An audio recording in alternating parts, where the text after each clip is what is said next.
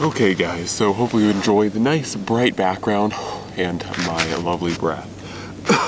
So today, before we get into this, as always, please do not forget to comment, like, share, and subscribe so you can see more awesome Alaskan survival and EDC awesomeness like this. It's extremely bright. So anyways, today in our particular video, I'm going to be talking about the 3 pieces of survival gear that I put in every single one of my survival kits or just builds, just for survival. And you guys will probably notice, if you guys have been watching some of my survival kits, EDC survival, definitely my bushcrafting kits and all that stuff, you'll notice a kind of continuing trend that in some kits I carry, this and that, and in other kits I carry other things, but there's always a rudimentary set of tools that is in every single kit.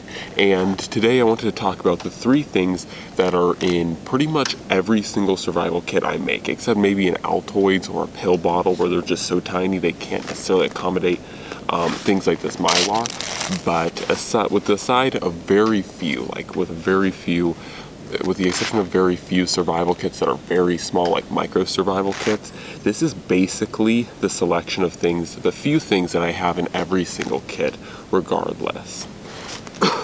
So without any further ado, let's now actually take a look at the top 3 things. Now, I just brought these out as examples of the different items. It's not that I necessarily carry a Gobspark Armageddon in every single pack, or that I carry this particular Mylar blanket in every single pack, or this big spool of paracord. It's just simply that this is a representation of all the 3 different things. So starting off with my number 1 tool, or the number 1 thing that I make sure that is in every single, and this is every single survival kit without fail, has this piece of gear in it. And like I said, it's not this exact one, but every single piece of kit I have has a ferrocerium rod in it. Every survival kit, and actually even my everyday carry, like what's on my body, I always make sure I have a ferrocerium rod on me. And the primary reason is because I do carry a Zippo, and I do like my Zippo for survival tasks, but for me, what I saw was too many times my Zippo would be unreliable, and like it might run out of fuel, you might not know, like the integrity of it. So I decided to just stop with that whole guesswork and the possibility of it working, and just go over to a hard unit that I know will always work regardless. Now this is a Gobspark, and I'll show you guys quickly just some use of it, just so you guys can kind of see. It has to kind of be sparked off here, but you guys can see there, it does a pretty good job. So just some fun, just kind of playing around with the Gobspark. And this is of course a Gobspark Armageddon. I do carry this in my backpack. Actually, most of this stuff is all from backpack equipment, but just to show you the illustration, this is a what is it? Who makes this thing?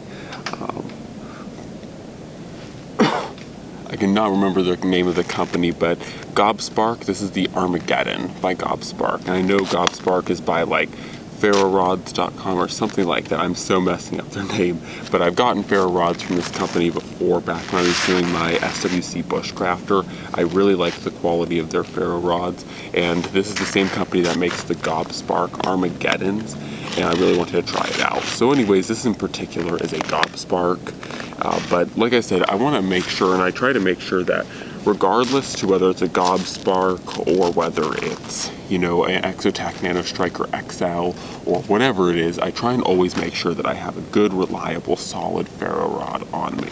So the next thing that I carry in almost every one of my packs, except for when it gets a little bit too small, and I usually use other nylon cordages, but for the most part, I use paracord everywhere. And paracord is basically like the duct tape of the cordage world. It's the most multi-use, multifaceted piece of cordage that you can possibly carry. You know that basically it's going to be able to handle and do whatever you need it to do. Plus it has the 7 inner strands that you can take out and use as extra cordage for doing different tasks.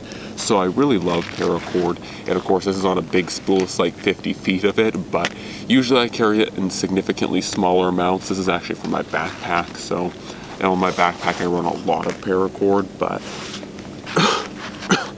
But basically, paracord, regardless to whether it's in a big quantity like this or if it's just a handful of feet, I'm always running paracord because it is a really great cordage. And then lastly, and once again, the only reason this is lastly, this is usually higher up on my list of importance of things to carry, but I can't carry Mylar blankets in every single thing I run. So yeah, this is basically why this is last, is because it's not in every single survival kit I run, but it is a Mylar blanket. And actually I do like this one because it has a plastic protective covering. And you guys, if you guys have worked with thinner or even thicker Mylar blankets, they all are pretty thin and easy to tear and rip up. And so I actually really like this little protective covering over it to help keep it safe and damage free while it's while it's sitting in a backpack. But anyways, nonetheless, this is just a Mylar survival blanket or Mylar space blanket, whatever you want to call it. And that is definitely in every single pack or every single kit that I make that's large enough to hold a Mylar blanket, I definitely carry it. And you guys will notice, like in my personal survival kit, my really decked out personal survival kit, I make sure to have a Mylar blanket in there because of if I'm trapped out in the woods or I need to set up shelter in the winter, it's gonna be really fast and it's easier with a Mylar blanket. Anyways guys, this has been a little bit of a shorter video, but hopefully you've enjoyed this and kind of seen the top 3 things that I make sure I always have. These are 3 of the top C's of survivability.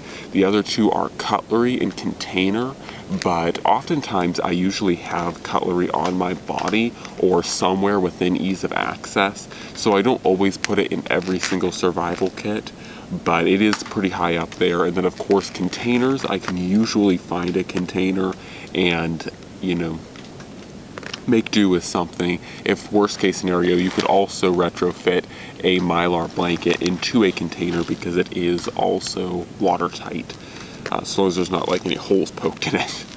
So anyways, hopefully you guys have enjoyed this, and as always, God bless, and I'm out.